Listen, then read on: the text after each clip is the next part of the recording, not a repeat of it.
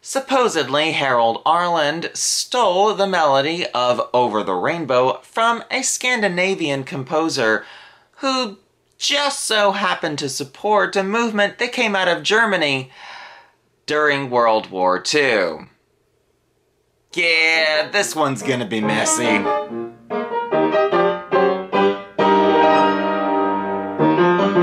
Hello, fellow Aussians, and welcome to the channel. Today we will be looking at an article from The Hollywood Reporter. Scandal in Oz. Was Over the Rainbow plagiarized? The Academy Award-winning ballad from The Wizard of Oz is perhaps the most enduring melody ever to come out of Hollywood, but its uncanny similarity to a long-forgotten piece by a Nazi-era composer has some questioning its authorship.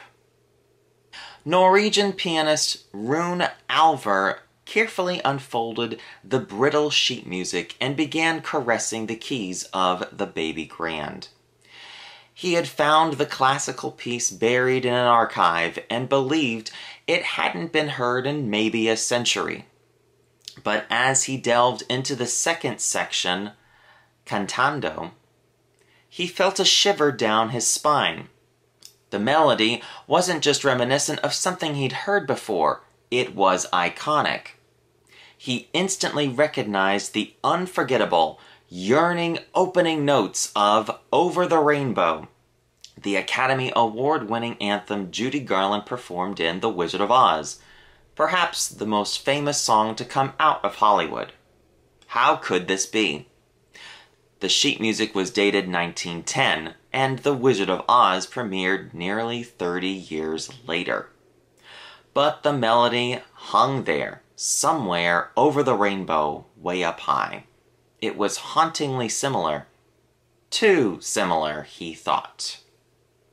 About 10 years ago, Alver, now 67, was researching the works of a Scandinavian composer named Signe Lund, when he made this disturbing discovery. In the late 19th century, Lund had been the toast of Oslo and went on to a successful career in the United States before her Nazi sympathies later in life turned her into a pariah. She was now long forgotten. It was at an archive in Bergen, Norway, that Alver unearthed the pages of her composition titled Concert Etude Opus 38, which she had written in the United States and copyrighted in Chicago in 1910 during one of her visits to America. Lund had performed the piece in many American cities. It was the most popular of her pieces in her lifetime, Alver says. The similarities between Lund's Opus 38 and composer Harold Arlen and lyricist E.Y. Yip Harburg's Over the Rainbow cannot be dismissed, though there are notable variations. The former is in a minor key, for example, and follows a different time signature. The melodies of the main themes are nearly identical. Decades after the deaths of Arlen and Harburg, it is impossible to unequivocally determine whether the similarities are unintended or deliberate.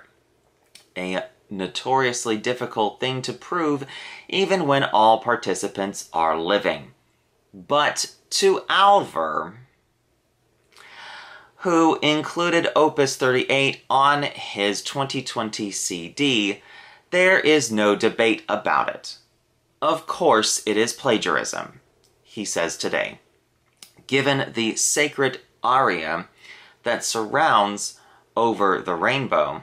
The accusation borders on the blasphemous, akin to smudging the Mona Lisa.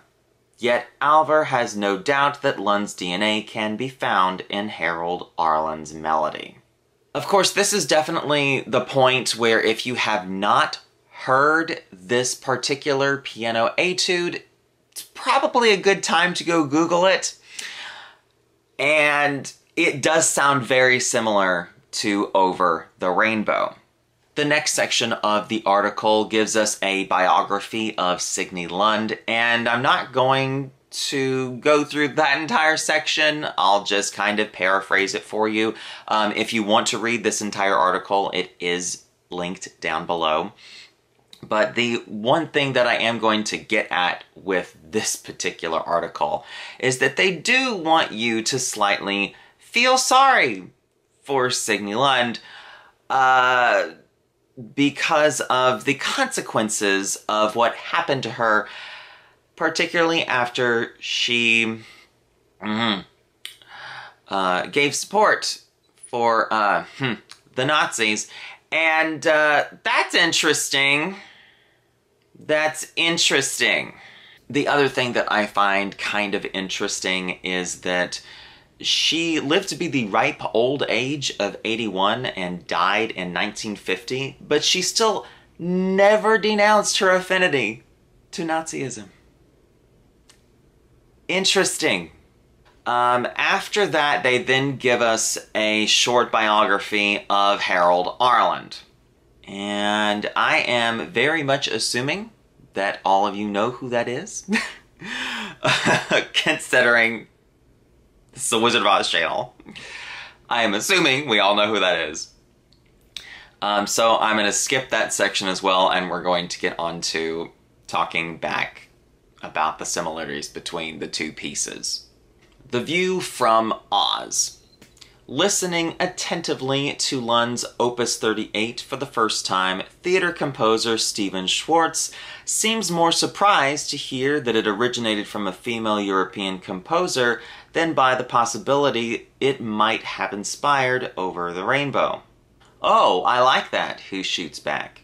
Schwartz, like Arlen before him, has composed numerous Broadway hits, including such enduring sensations as Pippin, Godspell, and the Wizard of Oz prequel, Wicked. "Oh, of course I can hear the similarity," he offers. "I would strongly challenge whoever said that this is plagiarism. If the question is, did Arlen deliberately take this, I'd lay very, very long odds that he did not. I think it's, of course, a curiosity," he says. "It is interesting. What I would suspect happened is one of two things. I'd say it's a coincidence, or maybe possibly something that Arlen heard or played when he was young, and it just became part of his palette from which he drew." As an unabashed fan of Arlen and Oz, Schwartz coincides there are undeniable commonalities between Lund's and Arlen's compositions, but adds, "If this was a different composer or in different circumstances, I might be a little more suspicious of something untoward having occurred here, but I think it's extremely unlikely." These things happen all the time.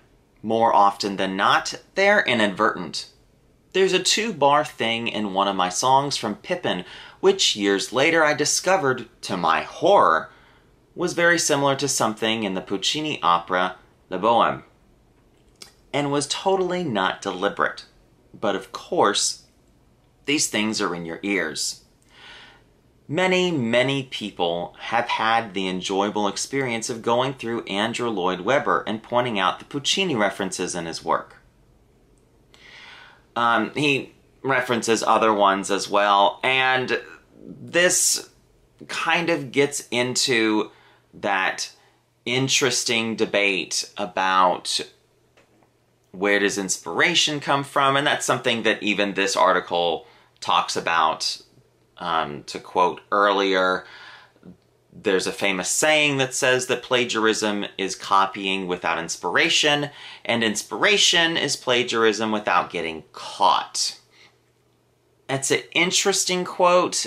I think everyone is kind of influenced by something. But the major thing that I think that's interesting about this is that it gets into that conversation about inspiration and how we can be inspired by things and can create absolutely wonderful new things from potentially hearing what someone else did or saw something that someone else did. And this is something that even I have tried not to do with this YouTube channel since the very beginning.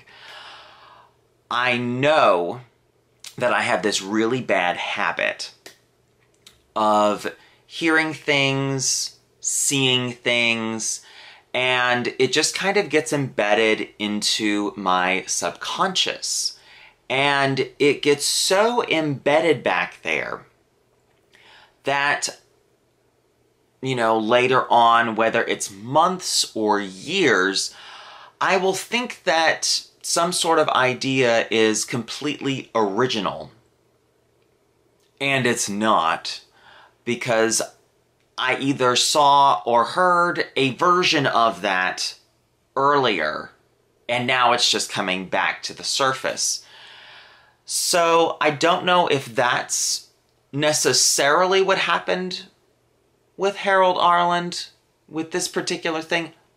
Don't know. But I can tell you that with this thing that I've been doing here on YouTube, for years I avoided watching other Wizard of Oz content. I avoided listening to Wizard of Oz podcasts. I just didn't want to have other people's opinions potentially influence my own, and then have me regurgitate something that is either completely the same as somebody else or very similar. I wanted all of these videos to completely come from me and be just completely my opinion and what I'm thinking. So that's an interesting aspect of this whole debate, is where does inspiration come from? How can you completely make something original that is yours? Can people actually do that today with as much music that has been written over the centuries and all of the melodies that have been done? Can we actually do something that is completely original? That's a really good question for all of y'all. But at the end of the day, do you think that Harold Arlen stole the melody from Lund? I personally don't. Go listen to the piece. I will also have that link down below. It's interesting. That's what I will say. It is interesting. Do I think it's a deliberate stealing? No, I don't think it is. The other thing also about this is that if Harold Arlen did steal this, why hasn't it come out that he stole from other composers to write his songs? That's just an idea and something to throw out to all of y'all. Is that why would one piece be the one that you plagiarize and you didn't plagiarize anything else?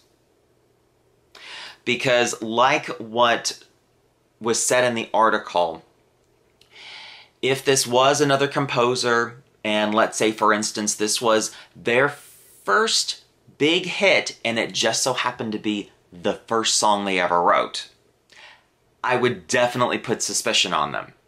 Absolutely. But we're talking about Harold Arlen here. We're not talking about somebody new. Let me know what your thoughts are down below, and I will see y'all next time. And if you liked that video, please give it a thumbs up, comment down below, and subscribe. New videos are posted every 2 weeks on the 15th and last day of each month. And if that doesn't satisfy your appetite for Oz, follow the link in the description to ozclub.org and join the International Wizard of Oz Club. Until next time, bye y'all.